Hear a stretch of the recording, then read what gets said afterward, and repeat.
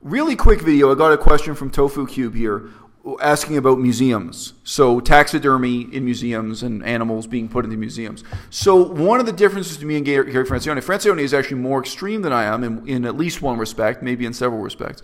But Francione thinks that animals that cannot survive in the wild should go completely extinct, should disappear from the planet.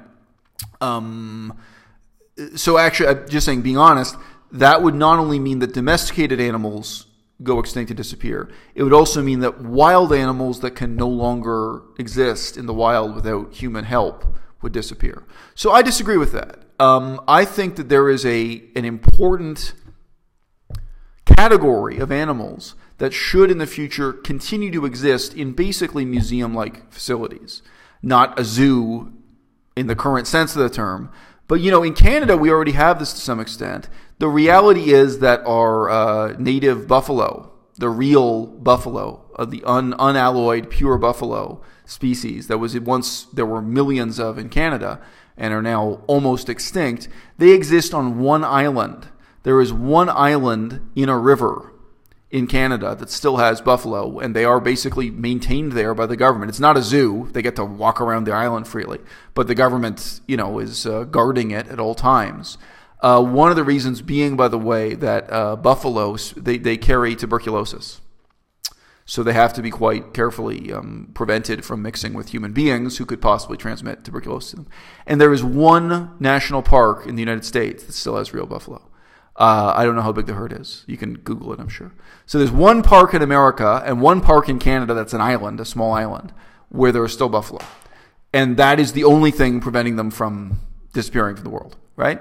So it's not a zoo. It's not, something else. Now, in that same way, I do think that, there are, if you were actually talking about, this would be like 300 years in the future, talking about the ultimate future in a vegan utopia or something, I do think that in the same way we can maintain small permanent populations of different types of domesticated animals from human history so they don't disappear, but also where they're not being exploited. I don't think...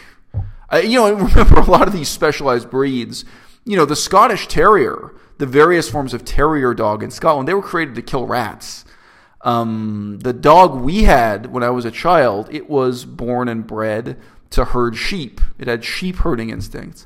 And amazingly, I got to witness that. You let this dog near a bunch of sheep. Nobody had ever trained it, and it still knew how to herd sheep, bred into its DNA, apparently. Amazing, behavioral adaptation. Now, those, in a vegan future, those uses for domesticated animals don't exist. Already today, they don't really exist. This is not the way, traditional agriculture has disappeared, the traditional functions for these domesticated animals. But no, I think there's no reason to argue, as Francione does, that all of these species just have to disappear from planet Earth. Again, I'm Canadian. Canada has empty territory. We really do, and it's getting emptier. It's not getting fuller, folks. And even Japan. Japan has a lot of empty territory, and it's getting emptier. I'm not joking. You can look at real reports. The Japanese countryside, they have a lot of empty land. So you're saying you can't have a parcel of land for some Scottish Terriers to exist on, let them breed and run, in a managed, again, wildlife management. This is not absolute wilderness. It's also not, domestication.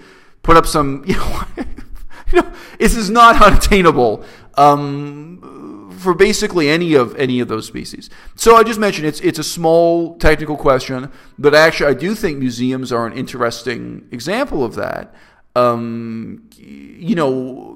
As a pattern of keeping animals alive that would not survive in the wild, either because the breed is created through unnatural human intervention, or because human beings have changed the world so much that they are a wild species, but they can no longer survive in the wild, which is the case for the bison, also known as the buffalo, in the wilderness of Canada, what remains of the wilderness of Canada.